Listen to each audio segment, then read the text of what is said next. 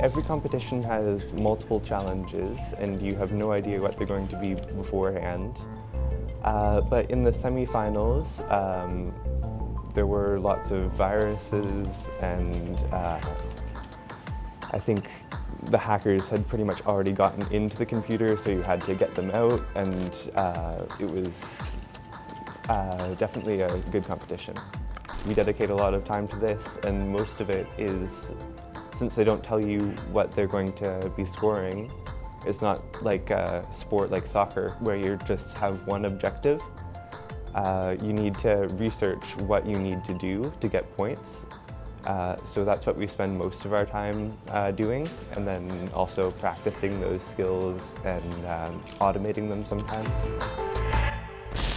So I've always kind of been interested in how computers work, and when I got to middle school, this seemed like a good club for me. I've learned a lot about how they work and how to code on computers and all of that kind of stuff, but also other skills like problem solving and teamwork.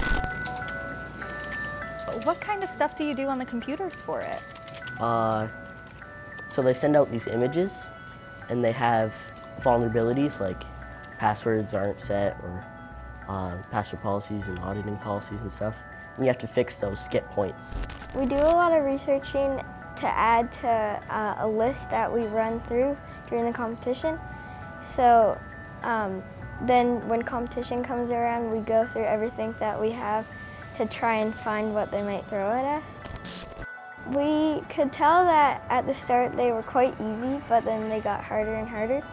So we're trying to dig deep into the computer to find things that aren't so obvious and right in front of you.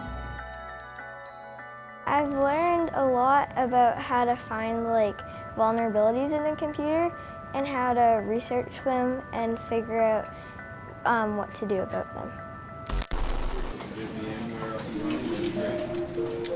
We're really happy that we made it this far, and we hope to keep going and hopefully win nationals.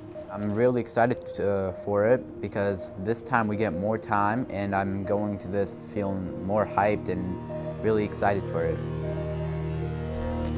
This is our 7th year competing. Counting this year, we've had 13 teams make the top 3 position nationally and 4 national winners, and this year hopefully we're looking to make it 5 first place finishes.